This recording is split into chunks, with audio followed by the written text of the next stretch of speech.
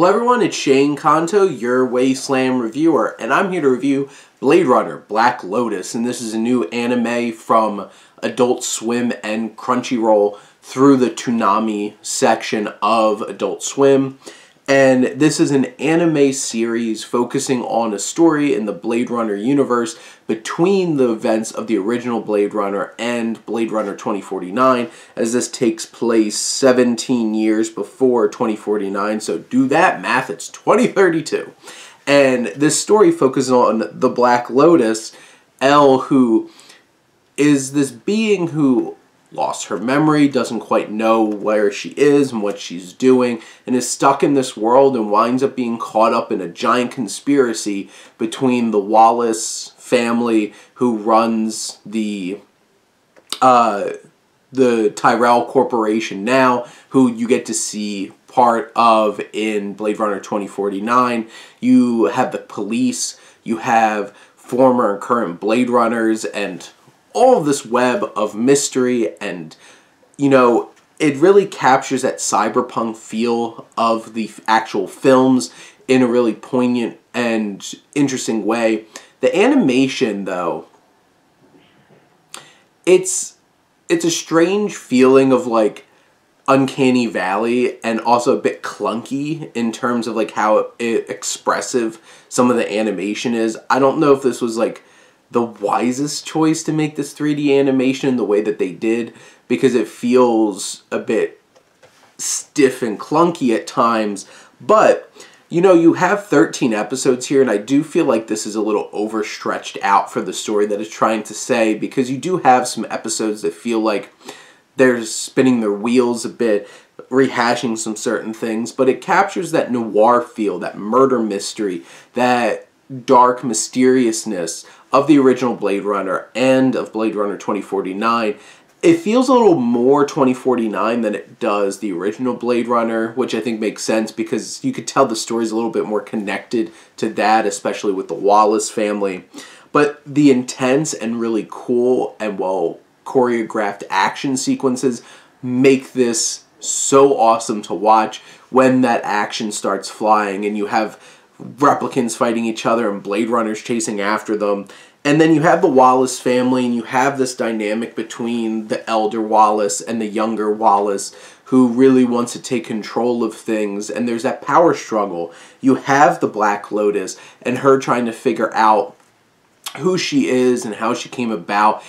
And, like, some of that mystery plays out a little bit too on the nose, and you're just kind of like, well, duh. But it still has that atmosphere around it where it does feel like a mystery, even though you might know exactly kind of where this is going to be headed. But you also have these different Blade Runners, and you have, like, this more disgraced and disgruntled, like, drunken one, and you have, like, the prime, top-notch Blade Runner, who seems like he's just like a killing machine, and all of them interacting with each other. Jessica Henwick does a great job as Elle, our main character, the Black Lotus. I think she gives a really fine vocal performance. You have Wes Bentley and Brian Cox, who are the Wallaces. Bentley playing the character that Jared Leto winds up playing in the 2049 film.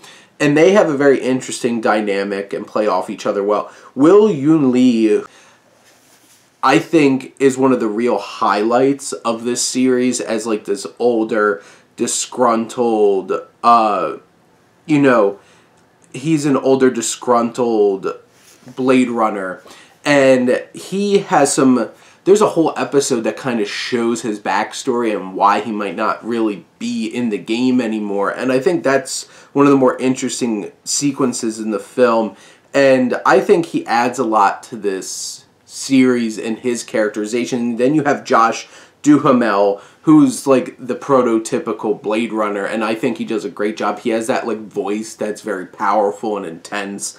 And you have, like, the police side of things, which I think might not be the most interesting part of this series, but you have, like, Stephen Root, who's like a slimy bad guy in the Force, and you have Samira Wiley, who I think does a really great job as this other cop who's kind of along the trail of things and trying to keep up with stuff. And they use the character to try to, like, do exposition dumps and trying to, like, summarize the season in the middle. There's one particular episode that felt very like, okay, I don't have a memory for like 13 weeks that I can't just watch this series without you giving me an episode to like what has already happened. But you know, these characters all come together. It's a cool, if not familiar, kind of experience. The mystery might not be as mysterious and interesting as they intended, but I still think this is a cool, engaging, and intense series that I think brings to life the Blade Runner world and is a fun addition to it. It's not great. It's not something that's on the same level as the two films,